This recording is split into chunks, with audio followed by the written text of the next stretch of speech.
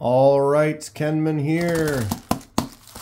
And my quest to collect all the bags in the world like this continues. Here's another. Stacking these up. Who cares what's inside? It's all about the bubbly bags. Well, I suppose we could check what's inside.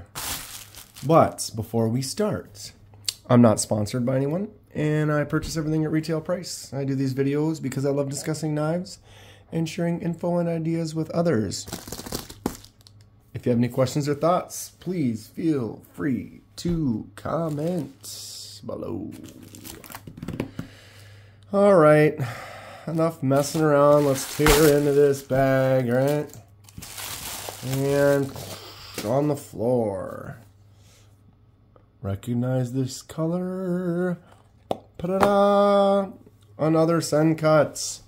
I forgot to say, I've been pulling them all out lately. They've been upside down, and I got to flip for the reveal. I feel like I'm doing it on purpose, but I'm not. But good times. Another Sencut. I've got quite a few of them now. I've been enjoying them as a company. They're a good budget company, but they have some good quality for what prices they have. So we got another one. Let's see which one you think it is. Let's find out. There it is. And we got the old zipper pouch. Standard. Got a couple of stickers like we get. The information, the cloth.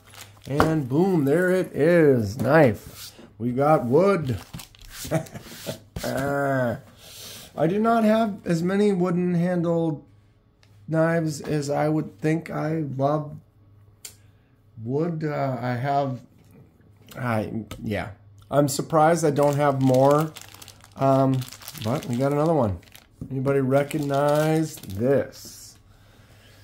Today, we're looking at the Sencut Bronte. Bronte?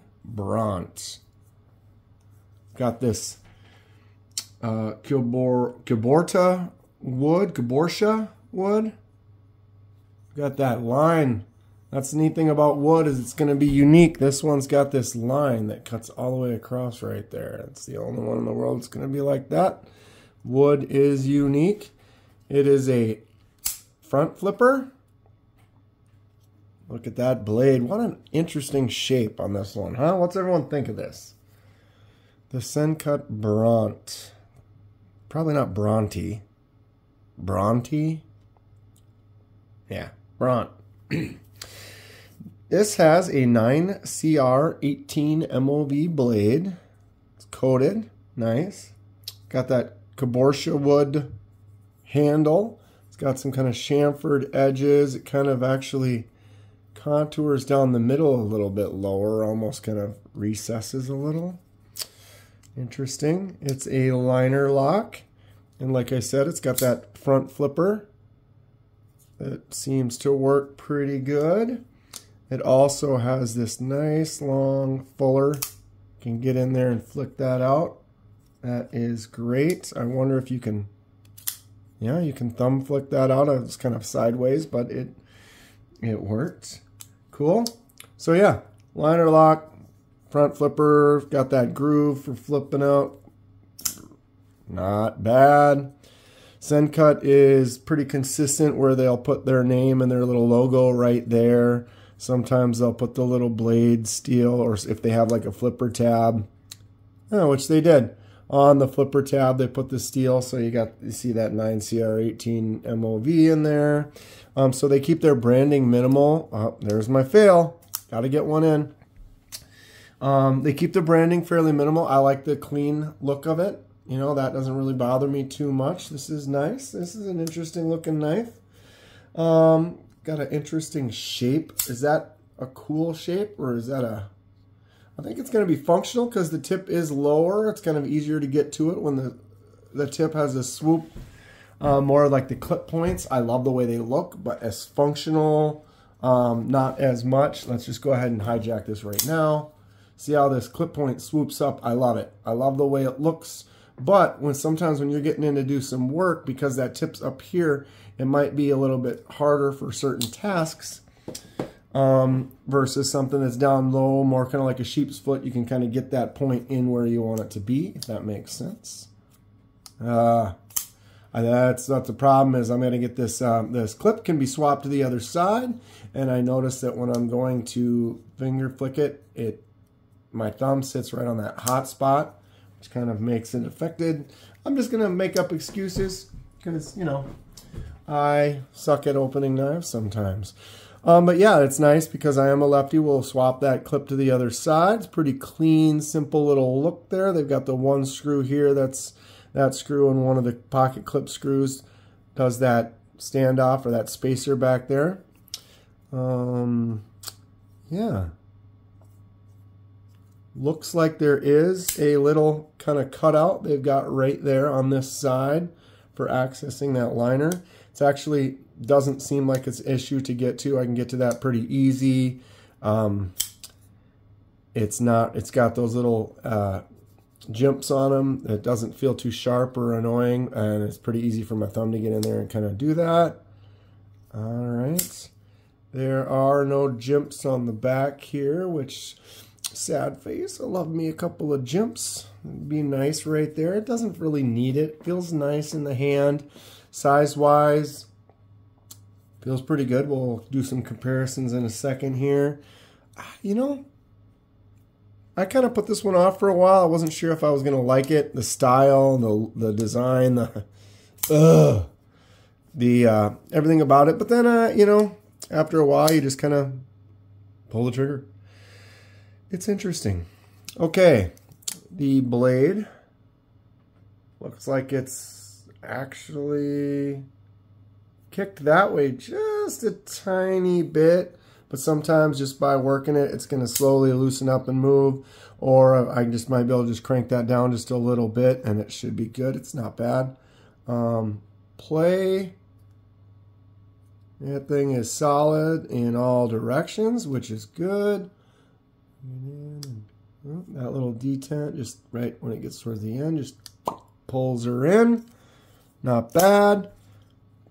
Yeah, I'm kind of digging this knife. Okay, what do we got? We have a CJRB Pyrite. Let's do some comparisons size-wise. This Bronte is a little bit larger than the Pyrite's handle. If you actually go from tip to tip on the handle here, they're the same, but this Pyrite bends down on both sides, so it's only this very little tip right there and the tip on the butt side that kind of even out. So this looks a little bigger just because it's more rounded and goes all the way out, kind of a uniform shape. Cutting surface is definitely a little bit smaller on the Pyrites, but the overall blade length is still also a little bit smaller. So Sencut's slightly larger, not quite a super full-size knife, but it's bigger than the Pyrite, at least anyways. Well, let's get out my other Sencuts. We have the Sencut Crowley button lock. Love this knife. I did the die on that. Yeah, I guess we'll go this way than that way since I haven't flipped the clip quite yet. This is the Brazoria. Another, oh geez, having some issues with my hands today, I guess. Another one that I did the die for.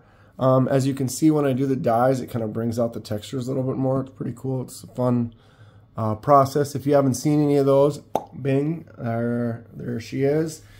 I've done quite a few of them. What happens is I get a knife like this Vesperon right here, where it's the jade color, and we take it apart and die the scales and then put it back together. You get to see that whole process from start to finish, and it's just a neat way to kind of customize your knives and make them your own. The last one that I've got right now, this Fantara, I did also in kind of a slightly see-through orange. Nice big beefy knife. Oh geez. But Sencut, they make some cool types of stuff, a lot of variety if you're looking for. Obviously, just right here, I've got quite a few different styles. We'll go into an aluminum one. This is also a button lock. This is the Serene. As you can see, their button locks for budget knife. Man, come on. These things kick ace. They're great. I love them. As you can see, I haven't had Sencuts for all that long, and here we are. What do I got? 6, 7 of them now. This one is the Honorous. This is the one I have with some micarta. I love micarta handles. They feel great. They kind of wear and work in and kind of change over time, but they feel, I like the way they feel. I need to get some more micarta. I have a few.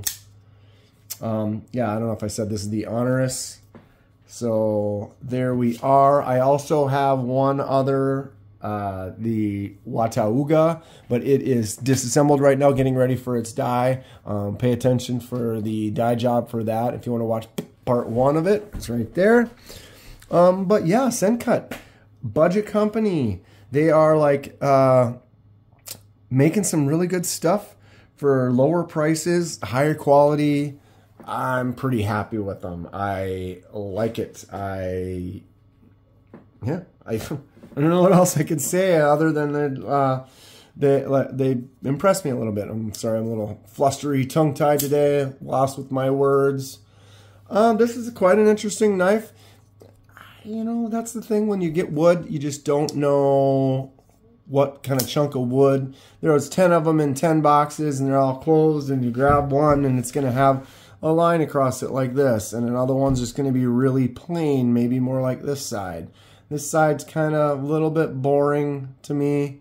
Doesn't have a lot of stuff. I'd like to maybe see some more of these lines in there, would be kind of cool. But really the color of the wood doesn't have a whole lot of excitement for me personally.